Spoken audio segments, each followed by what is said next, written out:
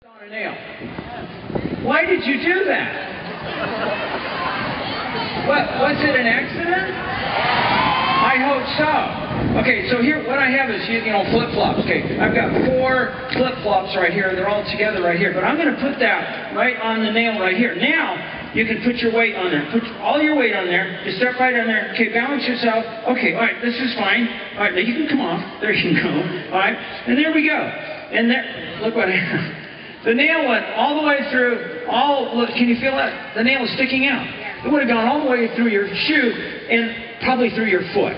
Okay, and that's not a good idea. So we don't want to do that. We don't want to step on nails. So if we take our body weight and we put it on one point, there's a lot of pressure. And that's interesting, isn't it? Pressure is not good, right? Well, at least not in that point. But you know what? We've got something better for you to do rather than to step on there. What is it? Oh yeah, well this is cool. Oh, we actually have some nails right here. There's a lot of nails. These are big old nails. What would happen if I dropped that on the nails? It would skewer my apples. So let's go ahead and do that.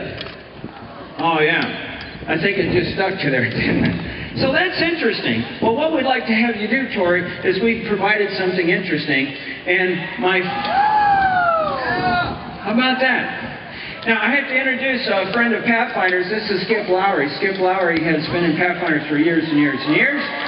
He's been on 17 mission trips all over the country and out of the country. Some of you have been to Oshkosh and saw the big lighthouse. You see lighthouse with he built that.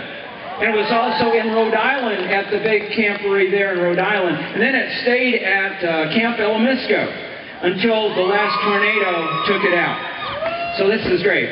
But Skip has built this for me. Isn't that awesome? Give him a nice hand.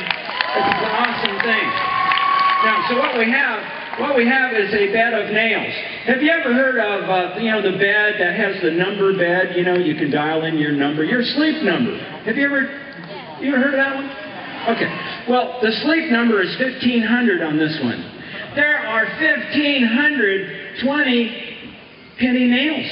That's all. So what we want you to do, Tori, is just to lie down on top of them. Would that be a good idea? Okay. So right now, we're taking the bed and we're pulling the bed up. And that's done by hydraulic pressure that you did very nicely. There you go. Yeah, just lie right down on here. We have a nice pillow so you won't hurt your head. Okay? There you go. Can you move down that way just a little bit? Okay? And there you go. Are you comfortable? Are you comfortable? Hello, Tori. Are you comfortable? Yes. Yes. Okay. All right.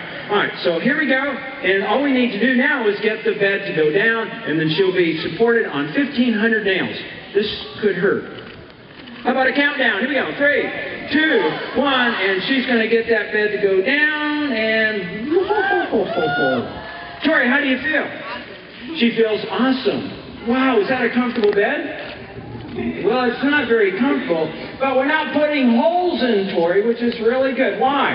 Because we're spreading out her body weight, all of that pressure over a very large area.